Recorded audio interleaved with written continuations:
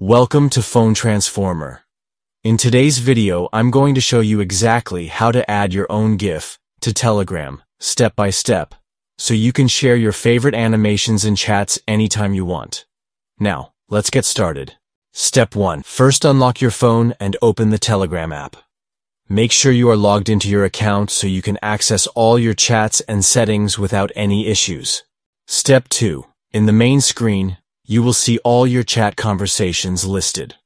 Open the chat where you want to add your own GIF and send it. This could be a personal chat, a group, or even a channel where GIFs are allowed.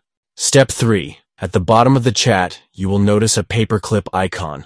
This is the attachment icon, and it's used to send files, media, and GIFs. Tap on it to open the menu of sending options. Step 4. From the attachment menu, locate your own GIF file.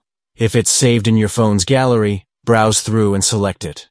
Once selected, you can preview the GIF and make sure it's the correct one. Then, tap the send button to share it instantly.